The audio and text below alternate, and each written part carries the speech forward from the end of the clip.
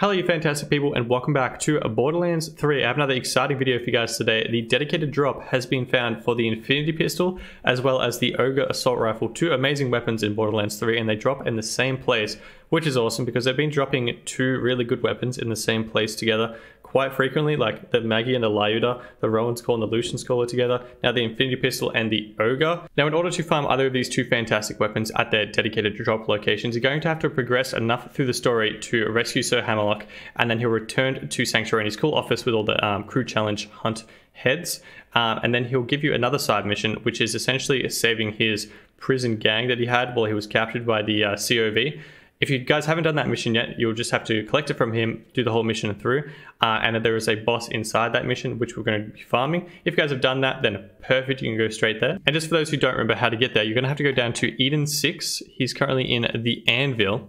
And from the fast travel location, you're going to have to run all the way through these bandit camps here. There's a whole bunch of bandits and anointed enemies. If you're doing the mission, you're going to have to do a few things first, like collect echo logs and verse a few other anointed enemies.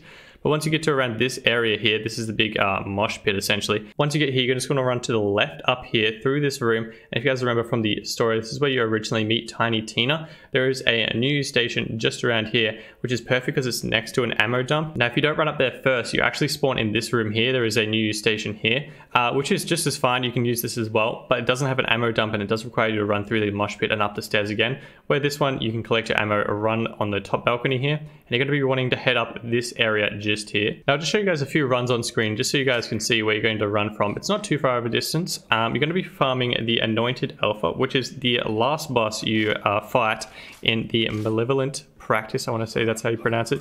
The side quest you get from Sir Hammerlock himself for his prison gang. Just after you find Dean, he comes out. You can get this on any level, by the way. It can be a normal mode, true Vault Hunter mode, may have 1, 2, 3, or 4, or any combo of the above. Because it is a dedicated drop in Borderlands 3, it will have the same drop rate regardless of if you're in Mayhem 1 through 4 in true Vault Hunter mode or normal mode.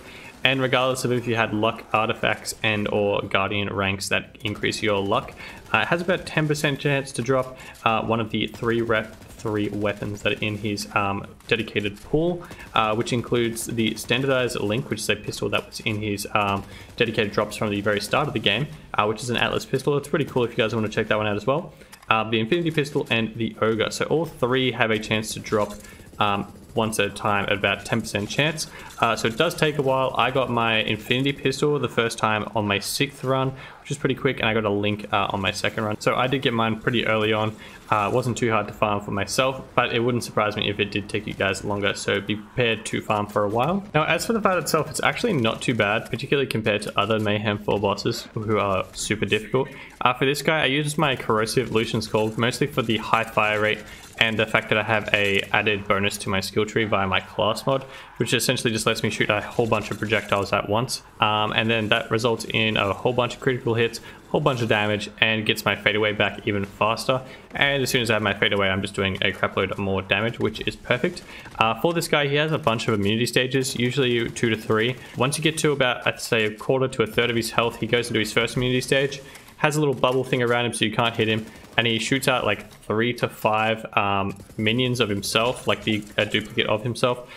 Same attacks, except I feel like they're definitely better because there's like 3 to 5 of them and they're hard to like focus on. The guy himself barely ever hurt me because I could just focus on shooting him in the head, and he rarely had time to actually attack. But when there's like 3 to 5 of them, they're kind of crazy. I did down a few times fighting these guys, but they do take a lot of damage from shock because they have a blue health bar. So definitely take a shock weapon. I use my Rowan's Call. I even use my Star Helix just because it has an anointment that has 125% increase in weapon damage or something like that after action skill usage, which I use all the time as well. So that worked out perfectly for me, but I'm sure you guys have a whole bunch of builds for your particular characters that will work well. Just essentially any good shock weapon will do. But yeah, that's pretty much all I have for the Ogre Assault Rifle and the Infinity Pistol dedicated drops. Both amazing legendary weapons in Borderlands 3. If you guys haven't used the Infinity Pistol recently, I definitely recommend you guys checking it out. At the start of the game, it was pretty weak. The damage was super low, particularly compared to the Borderlands 2 version, which was like one of my favorite weapons. It has had a buff and it's definitely worthwhile using. Definitely not the strongest pistol in the game, of course, because it does have infinity bullets that would be kind of broken if it did. But I use it regularly for things like Circles of Slaughter particularly the Ghost in the Bloody Harvest update, if that's still around for the next couple of days.